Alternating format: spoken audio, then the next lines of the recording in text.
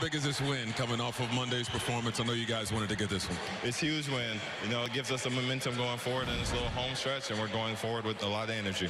Charlotte made it close in the fourth quarter. What was the key to holding them off? You know, just playing with the same intensity. The crowd was into it. The bench was into it. We're all into it. What's the process been like, again, trying to gel and build consistency as a team despite the injury?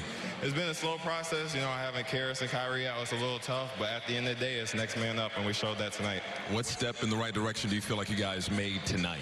Consistent energy. That's the one thing. We came out in the third quarter playing hard, and we took it to the fourth.